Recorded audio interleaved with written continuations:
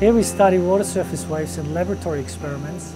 So we have made a tractor beam in water to move objects towards us or away at will. We have managed to manipulate floating objects to move towards the wave, to move in the direction of the wave, or to keep them stationary in the flow. The applications of this effect could be numerous. For example, collecting the floating objects, manipulating small boats on the surface, or maybe collecting the oil spills from the surface. This results on the wave-driven currents suggest new ideas about how reefs on the beach can occur in the presence of strong, very steep waves. We now got a new tool, we got a new concept. It's not just the tractor beam that we can generate.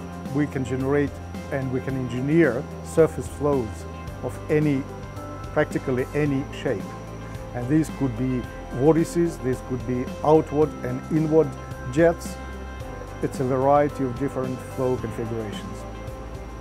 This work on the tractor beam started shortly after we realized that particle motion on the surface perturbed by waves is by far too complex to handle by any existing theory. The small waves are simple, but large waves are more complex than theory can explain. Waves are commonly used in lectures as simple examples. However, fluid surface waves are way more complex than waves in light and sound.